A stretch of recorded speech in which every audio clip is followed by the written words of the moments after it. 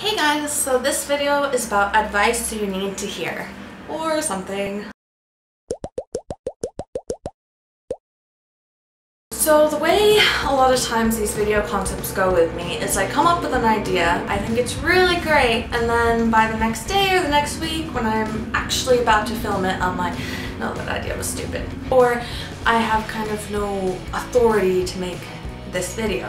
But I mean, the friggin' millionaire matchmaker woman, she's still single even though she's like giving advice to people on how to get in relationships. Donald Trump was head of Apprentice and telling people how to run a business well, but he's gone bankrupt more than once and is in general just a joke.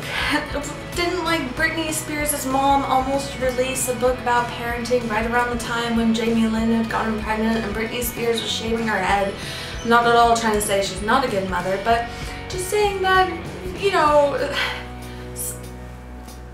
we can have lots of knowledge despite not always being able to actualize it in our lives. And while that's part of the reason I don't want to make advice videos, the other one is because I just feel like my ideas are very stupid, or, you know, this big realization to me in my mid-20s, I feel like, oh god, there must be like teenagers who just know this stuff.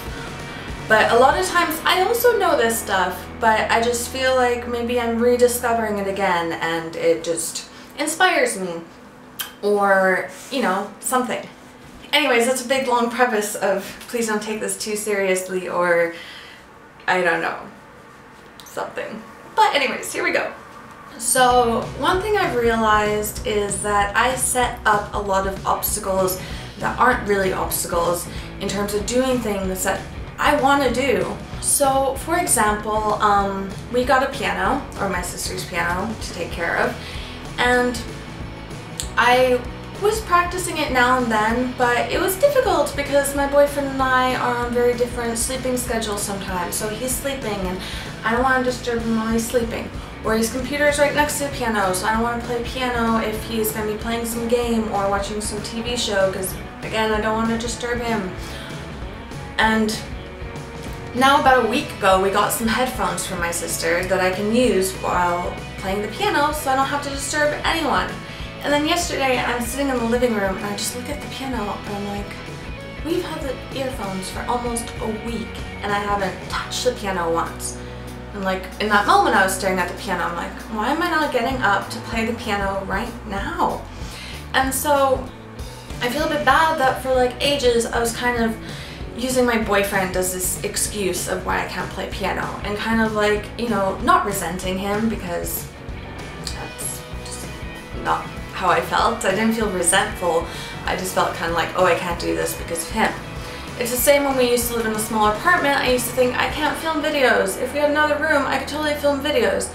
Then we got a bigger apartment with another room, and I'm like, ah, you can still hear me, I can't film videos. These kinds of things where now and then I do overcome these obstacles and I just do it anyways. I'm like, honey, you know, I'm gonna call him honey, what was that? Or I'm just like, do you mind if I play piano for 30 minutes? And he's like, yeah, sure, of course. So there are times when I call myself out on my own bullshit. But yesterday I just had this big realization that there are so many things that I just make up these excuses or just these things of why it's difficult to do. It's like with biking to work. I've gotten really good this summer. I love biking to work. I prefer it to taking the bus. But last summer when I did it the first time, there were a lot of days where I was like, well, you know, it looks like it's gonna rain. It looks a bit too windy today. And sometimes there are legit excuses or reasons that just make it not fun, so I shouldn't put myself through biking if it's not fun, because I'm more likely to keep doing it if it's fun. But I just feel like all of us need to be more critical of our own obstacles that we put in front of us and just, you know, decide obstacle or excuse.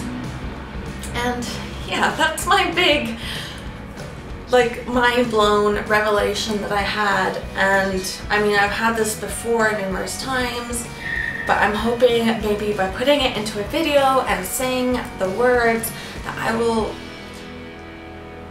not be such a lazy person. in a way it's kind of sad when you realize that's just you stopping yourself from doing things. Like the piano, I enjoy it, but yes, it does feel like a chore a bit, where it's, you know, practicing piano. I'm not that great at it, so it's not always fun. Making videos, really fun, but I don't know, I just prefer when the video's done or something. Or it's like, I have to think about what I'm gonna say, so it's more work. Like now where I just turn the camera on, and I'm like, I'm just gonna do this because obstacles, excuses.